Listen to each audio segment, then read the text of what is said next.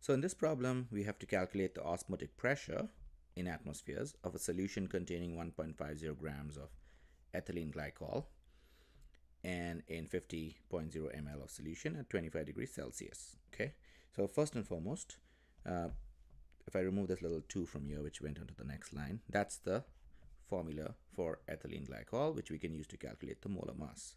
So let's first start off with the formula for osmotic pressure, which is given by pi is equal to capital M R T, and capital M is equal to the molarity. R is the ideal gas constant, and T is the temperature in Kelvin. All right, so molarity is given by moles per liter.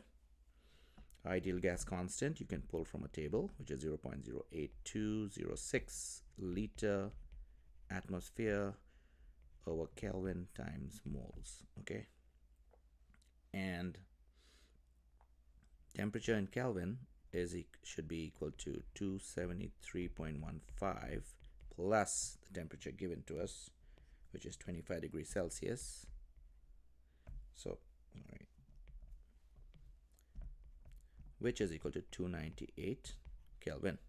All right, so we basically what we have out here is we have,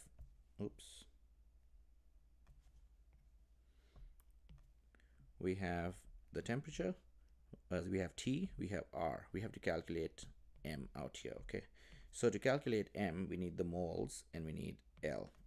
So this one and this one we need. Okay, so to calculate moles, we're going to use the grams of ethylene glycol given to us, which is 1.50 grams, and we're going to divide that by the molar mass of ethylene glycol, which is 62.07 grams per mole, and that gives us 0.024166 moles. Okay, so there's the moles, and for the volume in liters, a good quick way to kind of convert, anytime you have milliliters, let me just show you a quick trick to convert milliliters to liters. You just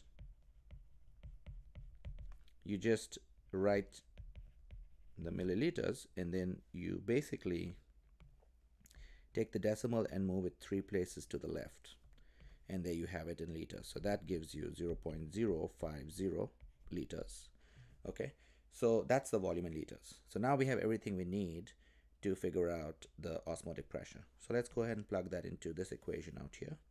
So pi is equal to M, which is going to be the moles, 0.024166 moles over the liters, which is 0.050 liters, times the R, the ideal gas constant, liter atmosphere per Kelvin mole, times the temperature in Kelvin, which is 298 Kelvin.